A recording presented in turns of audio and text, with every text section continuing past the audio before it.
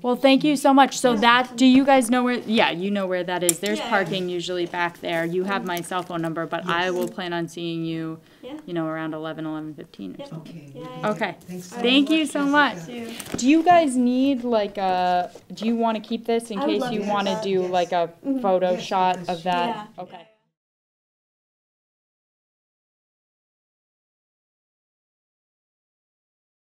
Jessica Early, thanks so much for being interviewed by us. Thank you. Thank you for having me here. So, and who else is here with us remotely? So we have Mary Gerisch, who is one of our Rights and Democracy board members, and she has been an advocate for a healthcare system that serves us all and healthcare as a human right for many years in this state. She is down in Bennington, Vermont, and she is a veteran actually of, Mary, is it 2 or 3? At least 2 delegations of RAD, Rights and Democracy members that we sent down to Washington, D.C. to stage direct actions against the various Republican bills. Yeah. It's 3 times Mary has gone down to D.C. To fight for healthcare as a human right and healthcare for all. So, Mary, welcome. Do you want to introduce yourself? Sure. My name is Mary Gerisch. And I'm here in Bennington, and I'm very proud to be a board member of Rights and Democracy, and I'm also very excited that Rights and Democracy is continuing the work on Act 48, with which I've been involved for many years, first through the Healthcare as a Human Rights campaign at the Vermont Workers Center, and now, of course, through RAD. Well, Jessica, you're a working nurse and nurse practitioner, and you're also the healthcare activist and advocate for rights and democracy. So specifically, what are you doing? What is the drive right now? So I'm a working nurse and nurse practitioner. I am Rights and Democracy's healthcare justice organizer. And for the past several months, we've been really organizing around the principle, the foundational principle, I think, that we're all driving for, is to win here in Vermont and eventually across the country healthcare as a human right and public good delivered to every person, every human being, regardless of ability to pay, via a publicly and equitably financed system. And healthcare being a fundamental right is a principle most other countries, whether industrialized or not, actually enshrine and uphold and accept. And the U.S. is very, very behind on that front. I think Mary would probably agree. She's a human rights lawyer and has done a lot of work in that arena. And so here in Vermont, we believe that we have a law in the books that enshrines that principle. And it's the only way, achieving that is really the only way that we're going to ensure that the patients I see every week, mostly patients who are dependent on Medicaid and Medicare, mostly older folks, get the high quality health care that they need.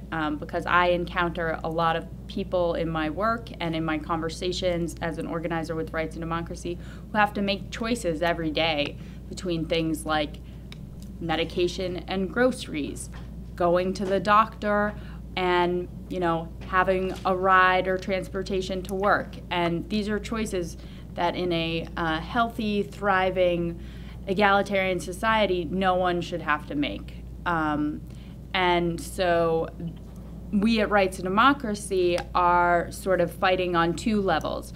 We're resisting very, very vigorously the national Republican agenda to dismantle healthcare, to fundamentally restructure Medicaid as we know it, to the great detriment of poor and working people in this country. And also, let's remember that Medicaid is not just a program for the poor, it's a program for all of us. It's the biggest payer of long-term care, which most of us, either ourselves or one of our loved ones, will eventually need. Long-term care or nursing home care for older folks that need a higher level of care and can't be taken care of in their home in their older age. Medicaid pays for that. Medicaid pays for almost half of all births in this country. It pays for a tremendous amount of women's health. So these are fundamentally crucial programs for huge swaths of the population, and they're under attack by the Republican administration, which also wants to roll back many of the gains made under the Affordable Care Act, which we all know wasn't perfect, but also at the same time made many improvements to a sort of cowboy capitalist healthcare system in which pre-existing conditions barred people from getting the care they need prior to the protections enshrined in the ACA.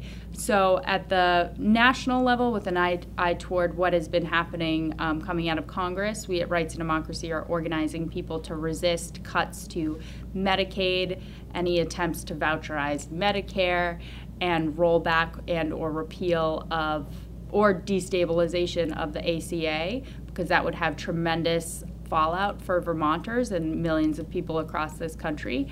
And at the same time, because of the very cuts that are being proposed nationally, we feel that here in Vermont, to protect Vermonters from these grave threats, we really need to move ahead with universal health care that is equitably and publicly financed as laid out in Act 48. And we have members organizing across the state to get there. There are different paths. There's something called universal primary care that would provide primary care, mental health, and addiction treatment services free of charge to all Vermonters. That's a bill in the State House that may be one step in the right direction to get us to Act 48. But regardless of what legislative path we ultimately take, we know that at the end of the day, Vermonters have a big appetite and are ready for a healthcare system that serves us all. And I think Mary can speak more specifically to Act 48 if you have further questions. Yes, we definitely do. And what exactly is the Act? Well, what are the main things in Act 48, Mary, that would bring this direct universal health care to Vermonters? Act 48, which is currently the law, that everyone who lives in the state of Vermont, whether they're a citizen or not, has to be able to exercise their right to health care. And that act specifically proclaims that health care is a human right in the state of Vermont. And that's a really important thing. The other thing that act does is it says that we will have a single system of payment for all of our health care that will be administered by an agency set up by the state, and presumably they will hire people who are experts in this sort of thing. So it's really a single payer system. It specifically says in the act that we will have a single payment source for all medical bills. And basically what Act 48 does is it says that we will join the rest of the industrialized world. When we say universal health care, sometimes people aren't clear on what that means, even though in other countries they are in this country. And it's essentially the same thing as a health care for all, Medicare for all, and it's based on health care, not health insurance. Because in our country, and this is one of the reasons why they didn't think Act 48 would pass. In our country, people equate health insurance with health care, and it is not the same thing, as we know. So Act 48 actually provides health care, not health insurance, to everyone, paid for by the state, such that we would have the same system as other countries, where every person that lives in Vermont would get a card. And when I had to go to the doctor would swipe the card, and they're going to be paid. I wouldn't have to pay to see the doctor, cash out of my pocket. I wouldn't have to pay deductibles. I wouldn't have to pay premiums. And all of this would be financed equitably and progressively. One of the things people get scared about with Act 48 is that it's paid for by public taxes, and everybody says, oh my gosh, I can't, no, not a tax increase. What we have to educate people about is that the progressive taxation, which will be based on your income, is still every time going to be much, much less than what you are currently paying for an insurance premium, and you won't have to pay the insurance premium.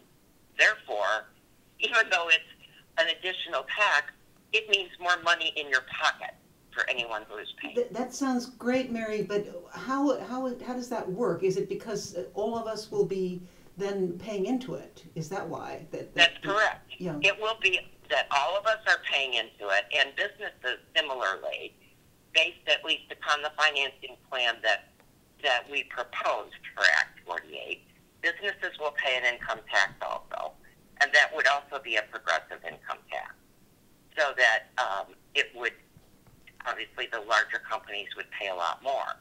And the thing is that we're cutting out so much expense by cutting out the insurance company. The amount of overhead each individual doctor's office needs just to deal with insurance companies is amazing. And that would be totally cut out. Like if you go to the hospital in France and say, okay, I'm checking out, where's the billing department? And they go, we don't have a billing department.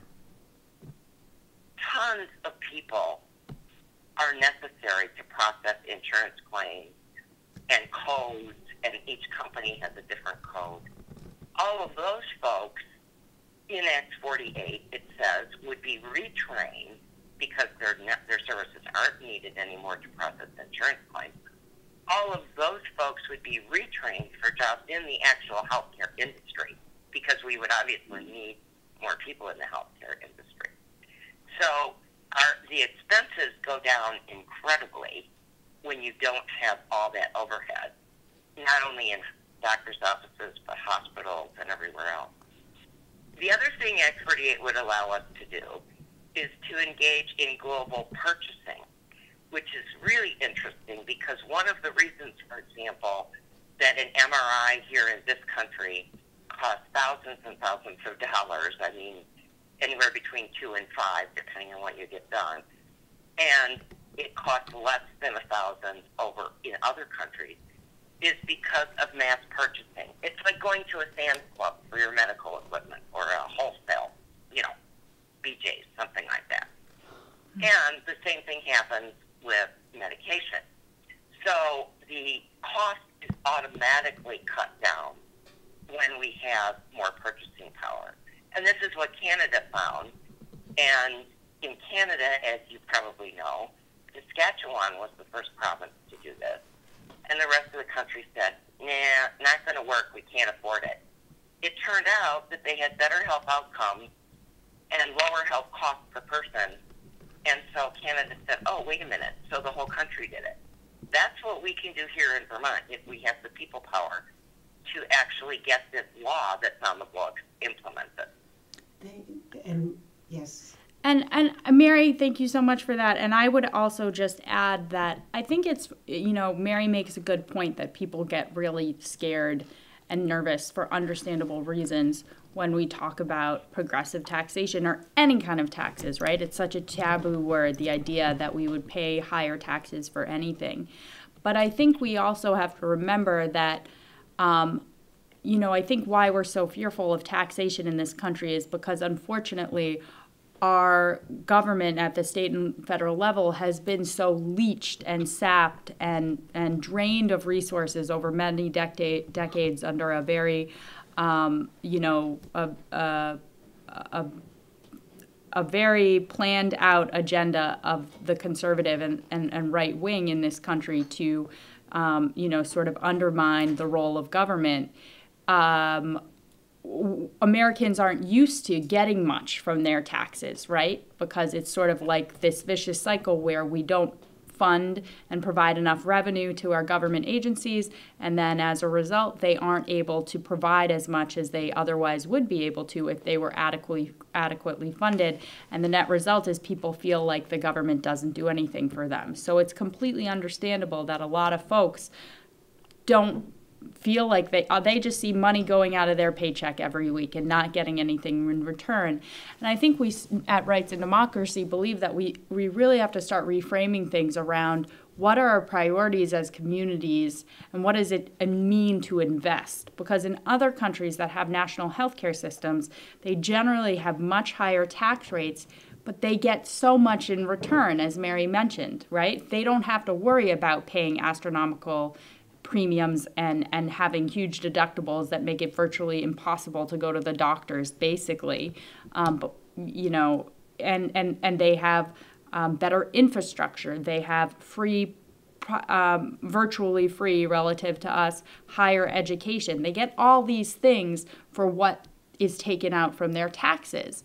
And so I think we need to remember that seeing our taxes go up, it's not like that money's going out into the ether. If we had Act 48, it would be an investment in all of our collective health and well-being, and we'd see something tremendous in return, and we'd be able to much more robustly tackle things like the opiate epidemic and the crisis of substance abuse in this state, which is ravaging many communities. We'd be able to invest in mental health, which is woefully overstretched and inadequate currently in Vermont. And so I think we need to fundamentally sort of change and shift how we think about taxation and recognize that that's actually how we invest in our communities and improve the quality of life, improve people's quality of life, especially the quality of life of poor and working and middle class families in this state. And so I don't know about you, but in my conversations with many of my patients, with people throughout the state, people are ready to chip in a little bit more if it means that they are able to access going to the doctor, if it means that, their neighbor who is a diabetic is actually able to pay for their insulin and doesn't have to wait until, they're in the emergency room because they have a massive diabetic foot infection and now need astronomically expensive hospital level care to get their toes amputated. That, to me, is not the types of communities we want to live in. We want to live in communities that invest in keeping us healthy and keeping us out of the hospital and keeping us, working and well and thriving. And so I think Mary would agree that we're all willing to pay a little bit more to create the type of robust government services that build strong, vibrant, healthy communities for us now and in the future. And I think that applies to the range of issues that Rights and Democracy is fighting for, whether it be healthcare or things that we need to address, just as imminently, like the climate crisis. So, Mary, anything to add to that? No, that was great. I agree with everything you said, and I just want to emphasize that the point that you made, because, and for me, of course, healthcare isn't all about cost. It's about outcomes and about human dignity and human suffering. However, I do know that everyone that is opposed to universal care talks about cost. And you made a very key point, Jessica, because the reason our costs are so high is because people can't get the medical care they need until they wind up having to be admitted to intensive care, let's say. And then the costs are skyrocketing. If that diabetic had gotten the treatment they needed to begin with, and they don't need now to be in the ICU, they don't need the amputation, the costs go down dramatically. And this is what other countries have. And even in terms of, as you said, the tax and benefit analysis is really important. I just want a very short story. When I was in Geneva advocating at the UN for the United States requiring universal health care, I noticed that our hotel, as most of the hotels there, are half hotel and half what they call pensionnaires, which are housing for people who are older and don't have housing and need medical care. They have, for example, a medical practitioner on each floor. a doctor that will come in and see them, and it's all already paid for by taxes, so that they have the care they need, they have the long-term care, they have the independence, but they still have somewhere to live. So this impacts housing, education, all the things that Jessica mentioned, and those are all tied in with our health care, because it's all like a wheel and spoke thing. And our health care is one aspect of our human rights and our human dignity that is impacted and interrelated to all of our other human rights. And that's what RAD is fighting for. Yeah. And the sooner that we get on board with people realizing how important it is to care for each other through a single, universal, healthcare for all system, the sooner people are going to realize the other advantages of that sort of taxation. And to get us there, because I'm an organizer, and so I want to talk about a little bit how we can get there. How can we get full implementation of Act 48? Rights and Democracy feels that it's really important. You know, we're called Rights and Democracy. We believe in winning the recognition and the full vigorous implementation of all our rights to healthcare, our rights to clean water, clean environment, an equitable economy that works for us all. We want to win those rights and see every person in Vermont, having them in a very full way. And the way we get there is by bringing people, everyday Vermonters, back into our democracy, which we know at the national level and even here in Vermont to some extent has been hijacked by corporate, well-moneyed private interests that through, no campaign finance laws that are really strong in this country have sort of taken over our political system and have undue influence. And so we want to return democracy into the hands of Vermonters, of people.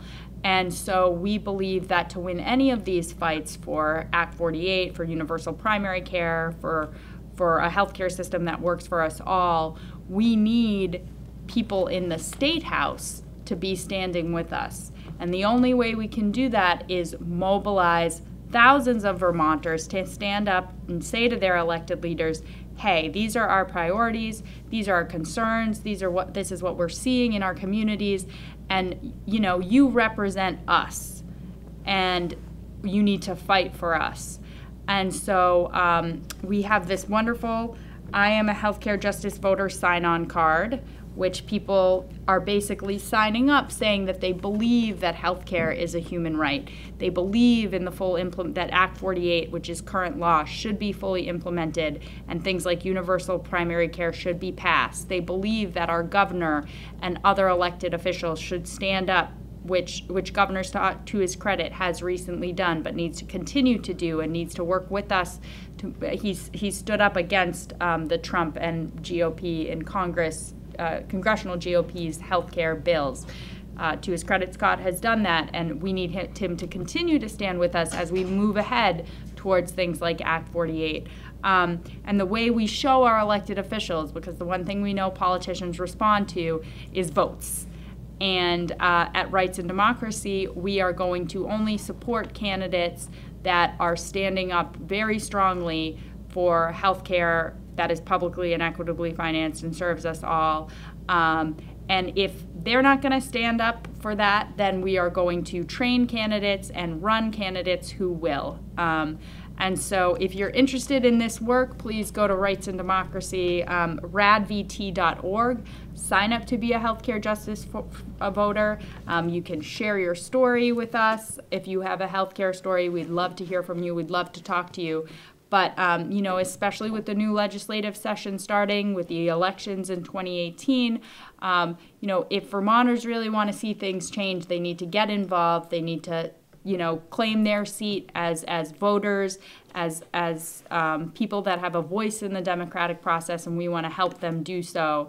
and really take back the State House, which is our house and which should be a place where we're moving forward with legislation that really helps us all win things like universal health care, win things like more equitable economy through things like raising the minimum wage, and other really important initiatives to working and middle class families in this state. And we know we can do this. We do. Because the way that we got Act 48 passed was by mobilizing thousands of people in Vermont who said, wait a minute, that's my legislator. They work for me. I don't work for them. And if they're not going to work for me, I'll make sure that I elect somebody who does. And even though everybody was told from the beginning that it wasn't politically possible to pass Act 48, this is what a lot of representatives said. By the time that thousands of people got through making their voices heard to those legislators, they voted it in. And it was a complete shock to most people because they didn't realize the power that the people really have. And if we retake our democracy in this state, anything is politically possible. I don't think Rights and Democracy believes that there are things that are quote unquote politically impossible. That's a vicious cycle. You always hear, oh, we can't do that. We can't move that far. We can't be that bold.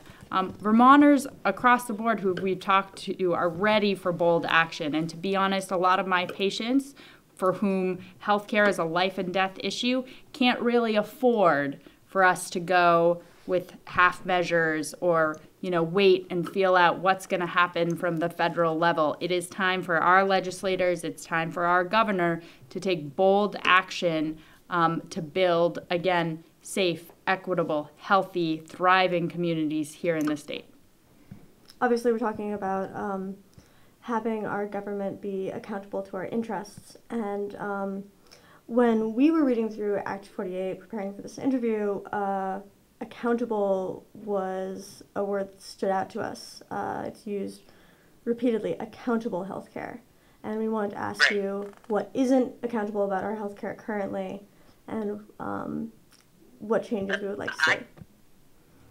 I would love to answer that question because when Act 48 was being written, we spent a lot of time talking about how do we make the system accountable to each one of us. And what we came up with is a section of Vermont's Act 48 that says that health care has to be equitably administered as well as financed. And what that means, because it's a term that most of us aren't familiar with, it doesn't mean that we all get the same thing. And it means that we each get what each of us needs. And that's why in Act 48, each person gets the medically necessary care that that person needs. I have MS. I don't need somebody else's medication. I need my medication. They don't need my medication. So therefore, coming up with a list of what's covered, quote, and not covered, quote, is a kind of ridiculous process, and it means that our health system isn't accountable to each of our needs. So there's a definition of medical necessity in Act 48 that basically says what you need as a medical necessity will be paid for by this healthcare system, and that if you have a problem with it, you can go to an independent board, and in our case, we created the Green Mountain Care Board, and say, what's going on here? Why can't I get the care that I need? So that the health system responds to us, not we respond to them by not getting treatment or delaying treatment, or we can get treatment somebody else needs, but not treatment that we need. So when we say it's accountable to us, it means we get to hold it accountable. We have a mechanism for holding it accountable that's an independent advisory board. And we also get to hold our legislators accountable for making sure that our healthcare system serves our needs, and it's equitably financed. So when we talk about it being accountable to us, we're really talking about two things. We're talking about it being able to serve each individual's needs, and we're also talking about it being responsive to individuals who don't feel their needs are being served. I don't know if that clarifies any. I think it does. Yeah, that does help. So, Jessica, what can you talk to us person to person and tell us what we can do now in this time frame? Yes. Yeah. So that is the most important question. And again, I would say a first step is to check out Rights and Democracy and our work and sign up to be a healthcare justice voter, because it's really important that we get tremendous numbers of people sort of standing up and demonstrating that they believe in healthcare as a human right. They believe Vermont should move ahead with building a healthcare system that delivers healthcare as a right and as a public good equitably to us all. And so at radvt.org, you can sign up to be a healthcare justice voter. We also need people to share their stories. We're finding that the most moving and compelling thing by far, I could rattle off a lot of statistics about the costs of our current broken healthcare system and, negative health outcomes and ways other countries in Europe and and also Canada and even some developing nations that have universal health care are seeing better health outcomes and cost controls. That can be a little abstract to people for understandable reasons. What is not abstract and what feels very real to people is their personal experiences with our healthcare system, not being able to get the care they need, having loved ones that, have forgone needed medical care because they couldn't afford it, or they were scared that, they were going to get hit by bills, or they hadn't reached their deductible yet, so they didn't want to go to the primary care doctor to get something checked out, and then it turned into a much more serious illness that landed them in the hospital. And those kind of stories really resonate with people. It's the stories I encounter on a weekly basis as a nurse, and it's the stories I encounter as I, do organizing work, just talking to folks in Burlington and throughout the state. And we really need to hear those stories. Our elected officials need to hear those stories, because we need to really make people aware and educate folks that, the way things are currently is no longer acceptable. It hasn't been acceptable for many years, and it's finally time for us to move on and create something better and ensure that our healthcare system is driven by the needs and the goal of achieving the best quality of life for people versus the bottom line of for-profit pharmaceutical industry, the for-profit pharmaceutical industry, private insurance, medical device manufacturers. That's not, as a nurse, that is not what health is about. Health is about giving people the medical care they need when, how, and where they need it, and not worrying about whether, an insurance company is gonna see their profit margins rise. And so, sign up to be a healthcare justice voter, share your story. You can also do that at Rights and Democracy. Talk to your neighbors, talk to your elected officials. If you have a healthcare story, call up your state senator, call up your House rep, share these stories with them. And that's what we need, en masse, collectively, starting to talk about publicly.